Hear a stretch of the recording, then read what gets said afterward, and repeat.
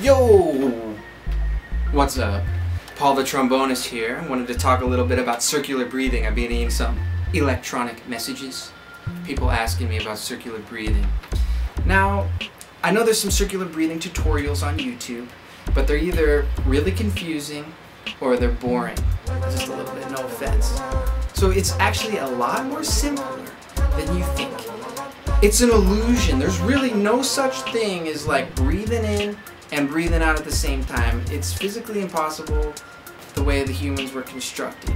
So what's going on with circular breathing is you're storing pockets of air in your cheeks, and as you breathe in, you squish them out like jello. So the whole entire act is like this. Okay, and there's a couple ways to practice this. A great educator, Phil Wilson at Berklee College of Music, hipped me to this, and he said you never want to practice it more than like 2 minutes a day or else you'll drive yourself crazy. But if you do practice it 2 minutes a day for about a month, you'll get it. So, a way to visualize it, this is a technique, a famous technique, is this like glass of water and a straw. And what you want to do is you want to blow into the straw, and as you're blowing into the straw, you'll see the bubbles so you can visualize the airflow, which helps you know if there's any breaks in the air. So we store the air in your cheeks like this, and you squish them like jello as you breathe in through your nose, okay? So you can practice this anytime as your daily activities. You don't have to be by your instrument. But a good way to practice it is with this so you can visualize it. So it would look like something like this.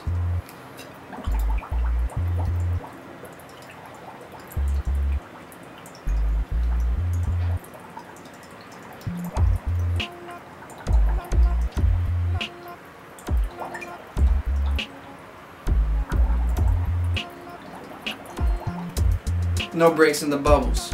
You're storing the air in here and you're squishing them out like jello. Okay? So if we apply it to the instrument, it's going to be like this.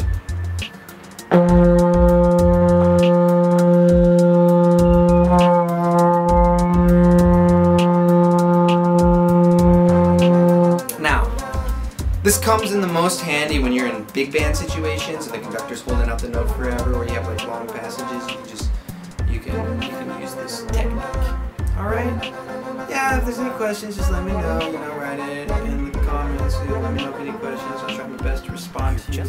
Now, be sure to check out last week's video. It's a song about chicken. It's called I Love Chicken. Okay? And you might want to check it out. Next week I got a special guest, and you might want to subscribe to the channel because it's going to be spectacular. Thank you all for being really cool people.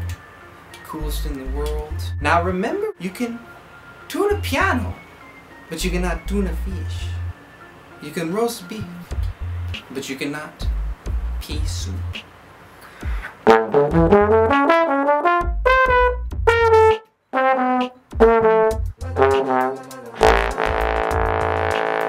You've just watched The Adventures of Paul the Trombonist. Please subscribe to the channel if you haven't already. There are new videos every single week.